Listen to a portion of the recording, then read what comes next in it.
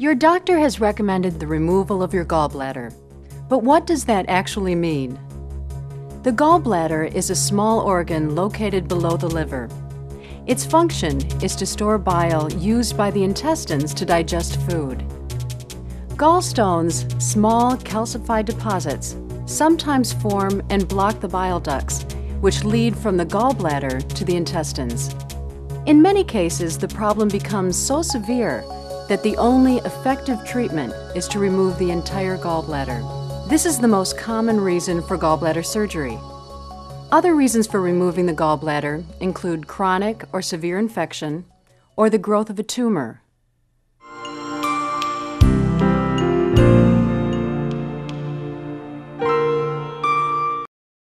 In the case of gallbladder removal, there are no real alternatives to surgery.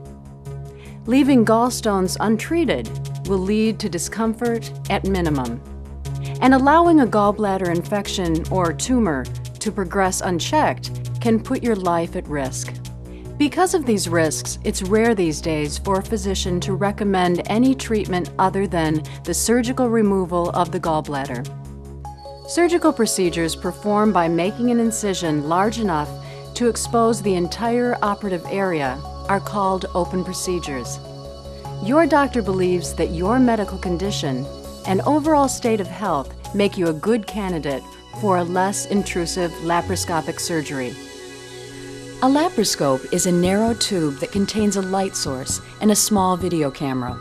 Using a laparoscope, the surgeon is able to operate by making one or more very small incisions, through which the sterile laparoscope and possibly other instruments are inserted into the body. Using the laparoscope's video camera, the surgeon is able to explore and inspect the interior of the abdomen, often allowing the surgeon to see with greater detail and with more clarity than with the human eye alone. However, it is important to understand that during the procedure, your surgical team is always prepared to convert a laparoscopic procedure to an open procedure, should they feel that your condition requires a more direct approach. If the surgical team makes this decision, you will find upon waking up that your doctor has made a larger incision and that healing may proceed more slowly. Converting to an open procedure will affect the length of your recovery and will probably require hospitalization. Of course, no surgery is completely risk-free, but your physician believes that if you decide not to undergo the recommended procedure, you may be putting your health at risk.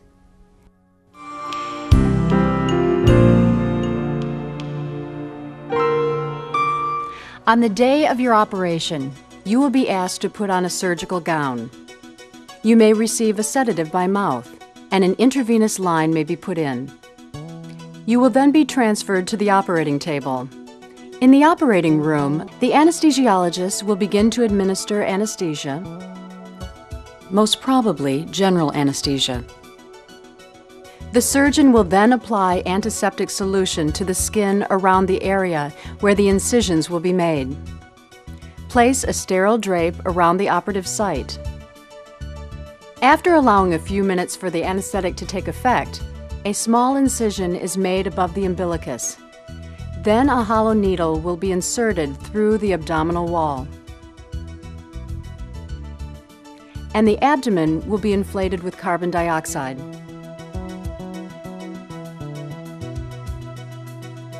An umbilical port is created for the laparoscope.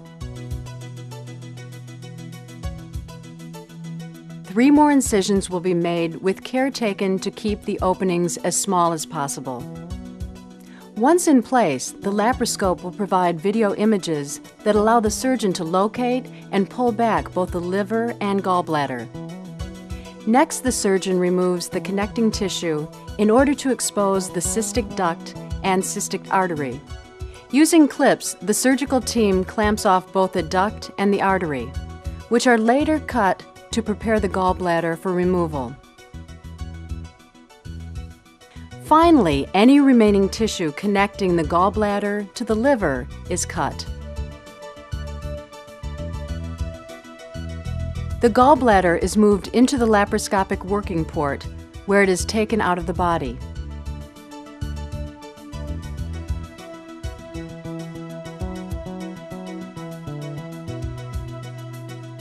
All of the instruments are withdrawn, the carbon dioxide is allowed to escape, the muscle layers and other tissues are sewn together, and the skin is closed with sutures or staples. Finally, sterile dressings are applied.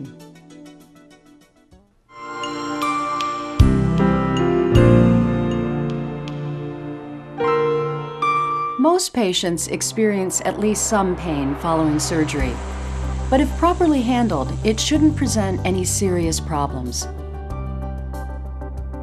Pain used to be regarded as an unavoidable side effect of surgery, but today, pain can be managed with great effectiveness. And as the patient, you have an important role to play. Before surgery, be sure to ask the medical staff about the type and duration of pain normally associated with your surgery. Find out in advance about your pain management options. Work with the staff to develop a pain management plan. Discuss your options. There are alternatives to drugs that can lessen your need for pain medication. Ask your doctor for help in finding a pain management class. Many of these workshops teach helpful relaxation techniques, positive thinking, and nerve stimulation exercises. Following surgery, make sure to let your nurse know right away how you're feeling and whether or not you are in any pain. Be specific and help them to measure your discomfort. If you're having trouble expressing yourself, try to rank what you're feeling on a scale from 1 to 10.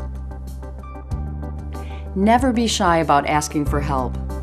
If you experience pain that just won't go away, report it to the nurse. Pain is an important indicator that helps you and your medical staff understand your body's healing process. Gallbladder surgery only rarely leads to complications. The first is a persistent residual neuralgia, or pain around the scar. It can be either localized or general. It may develop soon after surgery, or even weeks or months later. Usually it will decrease in intensity with time, but in very rare situations, it can become permanent. More frequently, patients report achiness in the shoulders and chest.